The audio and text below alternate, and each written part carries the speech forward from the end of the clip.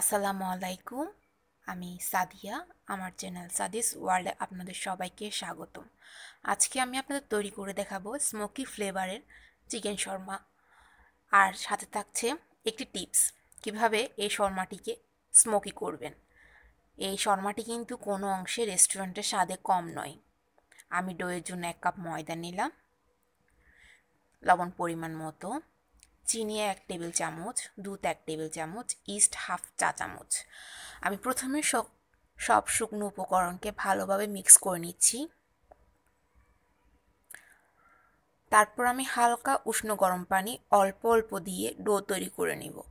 আমি এখানে পানিটা আস্তে আস্তে অল্প অল্প মিক্স করছি, কারণ একসাথে অনেকগুলো পানি দিয়ে দিলে আপনার ডোটা হয়ে যাবে একদম নরম, যা আপনি শর্মা রুটি বানাতে পারবেন না, আপনার সমস্যা হবে।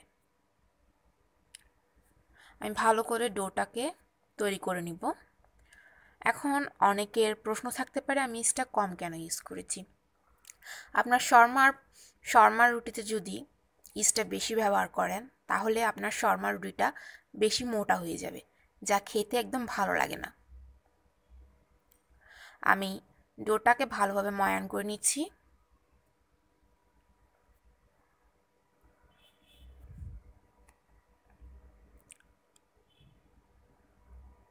ডোটা ময়ান হয়ে গেলে আমি 1 চা চামচ পরিমাণ তেল নিচ্ছি হাতে।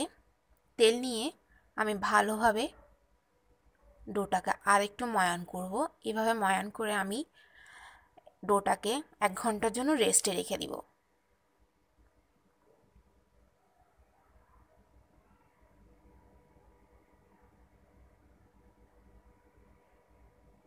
এবার চলুন তাহলে আমরা শর্মার পুরটা কীভাবে রেডি করতে হয় দেখে নিই। তার জন্য আমার শর্মার পুরটা রেডি করার জন্য আমার প্রথমেই লাগবে 1 চা চামচ তন্দুরি মশলা, আধা চা চামচ সাদা গোলমরিচের গুঁড়ো, লবণ পরিমাণ মতো, আদা রসুন পেস্ট 1 টেবিল চামচ, গরম মশলা 1 চা চামচ, আর সয়া সস দিচ্ছি 1 টেবিল চামচ পরিমাণ। আর চিকেন নিচ্ছি আমি 1 কাপ। প্রথমে আমি তন্দুরি মশলাটা দিয়ে দিব।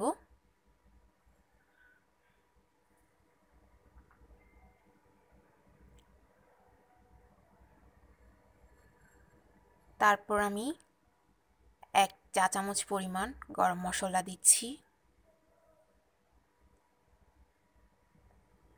আধা চা চামচ পরিমাণ সাদা গোলমরিচের গুঁড়ো,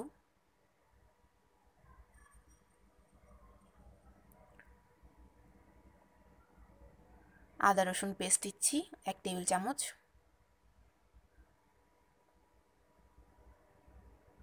লবণটা আপনারা একটু বুঝে দিবেন। আমি লবণ দিচ্ছি পরিমাণ মতো। যেহেতু সয়া সসে প্রচুর পরিমাণ লবণ থাকে, সেহেতু লবণটা দেওয়ার সময় একটু সাবধানে দিতে হবে। আমি এখন সয়া সস দিচ্ছি 1 টেবিল চামচ। আমি এখন সব উপকরণ চিকেনের সাথে ভালোভাবে মিক্স করে নিব।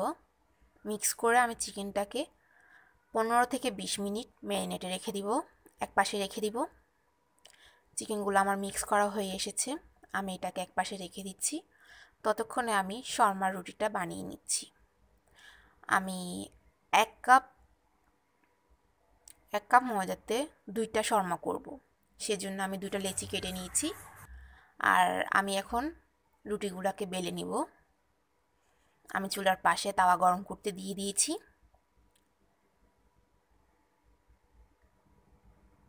আমি এখন রুটিটা বেলে নিচ্ছি। আমার রুটি বেলা শেষ। আমি এখন এটাকে তাওয়ায় দিয়ে দিলাম। তাওয়ায় দেওয়ার পর আমি রুটিটা ভালোভাবে দুনো পিঠ ছেঁকে নেব।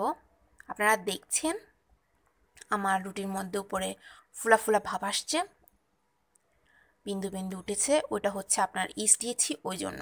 আমি ভালো করে দুনো পিঠ করে শর্মার রুটি দুনো পিঠটা ছেঁকে নিব, কারণ আপনার যদি রুটিটা কাঁচা থেকে যায় তাহলে শর্মাটা খেতে ভালো লাগবে না।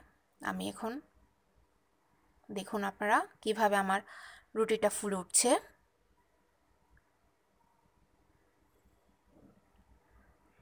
আমি ওই পাট উল্টিয়ে দিলাম।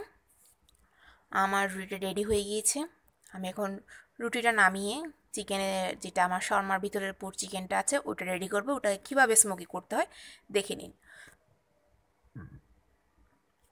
আমি প্রথমে তাওয়াতে তেল গরম করেছি, তার মধ্যে আমার চিকেনগুলো দিয়ে দিব। চিকেনগুলো দিয়ে আমি ছড়িয়ে ছিটিয়ে দিব। দেওয়ার পর আমি ঢাকনা দিয়ে দিব হাই ফ্লেমে। আমি চুলার আঁচটা বড় করে দিচ্ছি, বড় করে এভাবে 5 মিনিট রাখবো। তারপর আমি ঢাকনাটা তুলে চিকেনগুলো উল্টিয়ে দিব। তারপর আমি আবার ঢাকনা দিয়ে আরও 5 মিনিট রেখে দেবো। এভাবে করতে করতে আমি 15 থেকে 20 মিনিট চিকেনগুলোকে তাওয়ায় এভাবে ঢাকনা দিয়ে রান্না করে নিব, যাতে চিকেনের মধ্যে স্মোকি ফ্লেভারটা ভালো করে আসে।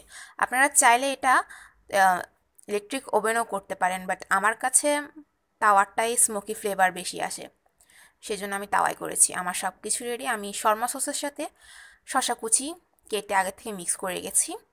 আমার শর্মা সসের রেসিপি আমার চ্যানেলে আছে, যদি আপনাদের লাগে তাহলে আপনারা উপরে লিঙ্ক দেওয়া আছে, আমার শর্মা সসের রেসিপিটা দেখে নেবেন।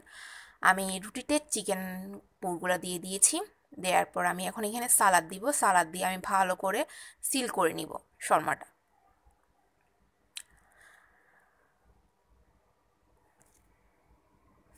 আপনাদের যদি আমার ভিডিও ভালো লেগে থাকে প্লিজ আমার চ্যানেল সাবস্ক্রাইব করুন, পাশে থাকা বেল আইকনটি ক্লিক করুন যাতে নেক্সট ভিডিও দেখতে পান।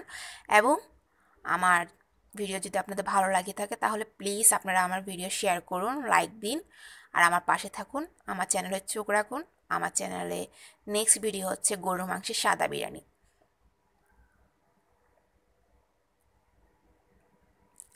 থ্যাংক ইউ আমার ভিডিওটি দেখার জন্য।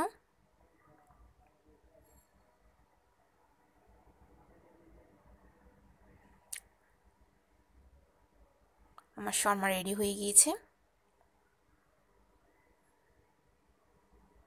ভালো করে আমি এটাকে সিল করে পরিবেশন করব। আবারও বলছি আমি আপনাদেরকে, আমার নেক্সট ভিডিও গরুর মাংসের সাদা বিরিয়ানি দেখতে কিন্তু ভুলবেন না।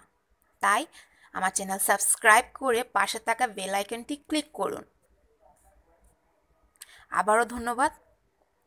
আজকের মতো এইটুকুই। তাহলে আমার চ্যানেলে চোখ রাখুন আগামীকালকের ভিডিওর জন্য।